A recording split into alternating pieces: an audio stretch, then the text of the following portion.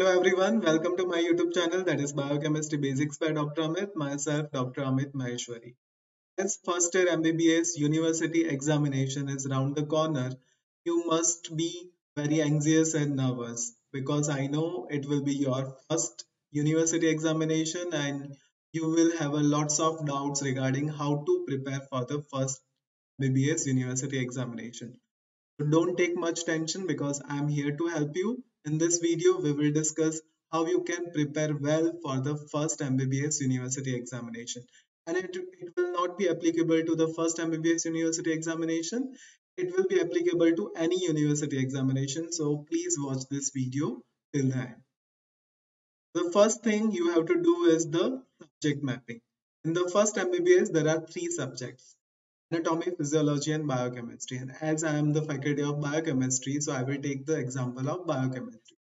In the subject mapping, first thing comes the syllabus of that particular subject. So you should have idea regarding the syllabus of the biochemistry. That is the first thing. Second thing which comes in the subject mapping is as per the CBME curriculum, that is competency based medical education curriculum, NMC has given certain competencies to particular subject. And these competencies are again divided into core competencies and non-core competencies. So you should prepare well for those core competencies part. That is the second thing which comes in the subject map. Third thing is, as in the first MBBS, there are three subjects: anatomy, physiology, and biochemistry, and all these three subjects have a question papers in the university exam. Fine.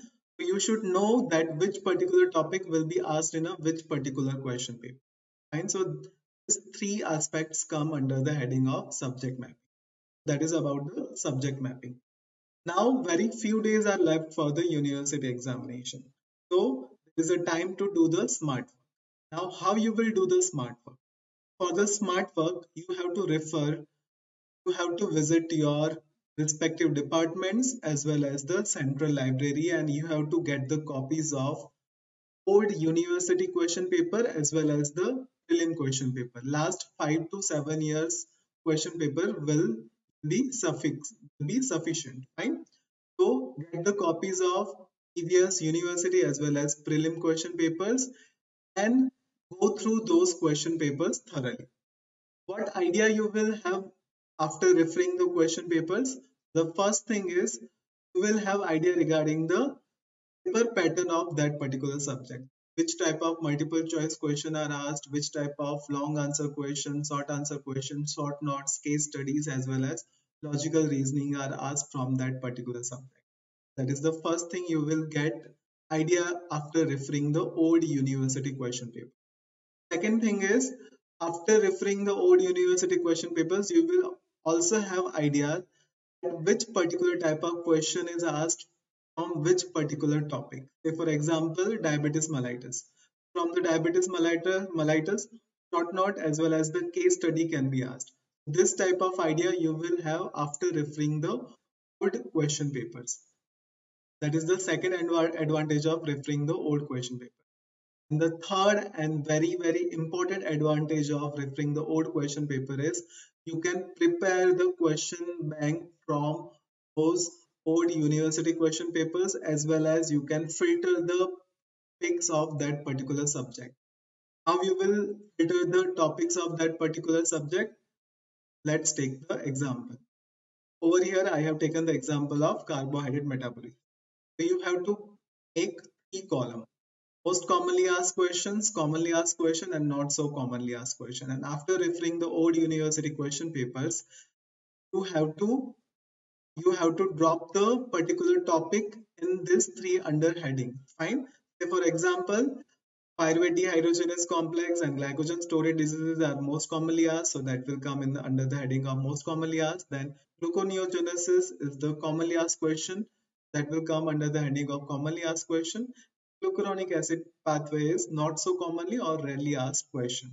Fine, so that will come under the heading of not so commonly asked question.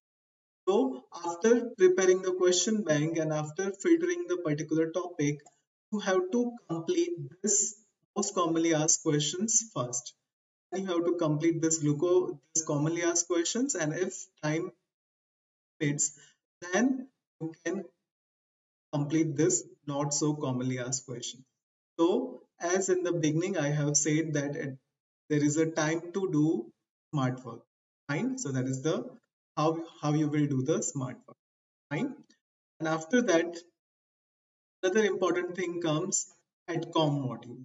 Fine. As per the CBME, NNC has introduced AdCom in the first year MBBS, and there are total 5 modules in the first year MBBS.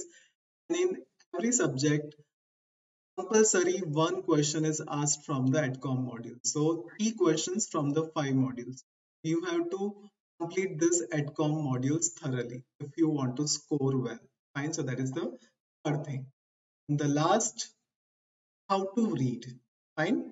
The first thing is refer textbooks by Indian authors. Fine. That is the first thing. Second thing is you can refer the video lectures.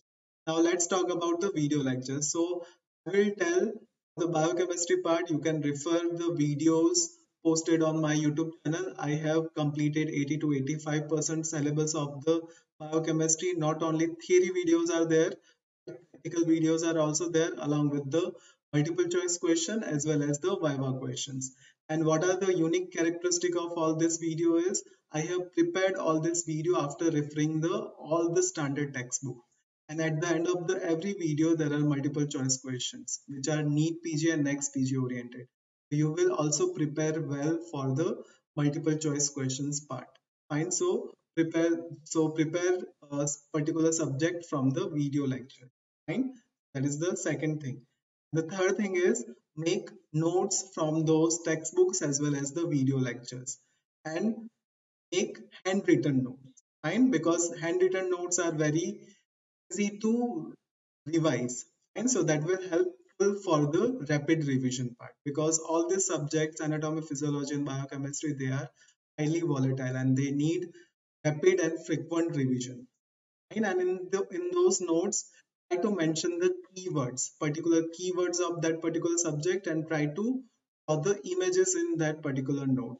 Another thing which I do is you can take the pictures from your mobile phones, and you in the gallery part you can make the particular folder anatomy, physiology, and biochemistry. And in your free time, you can easily revise those pictures. Fine, so that will help in your rapid revision part. That is how you will read for that particular subject. That is all about today's video. Please like, share, and subscribe Biochemistry Basics by Dr. Amit, and don't forget to press the bell icon. Thank you for watching. Thank you.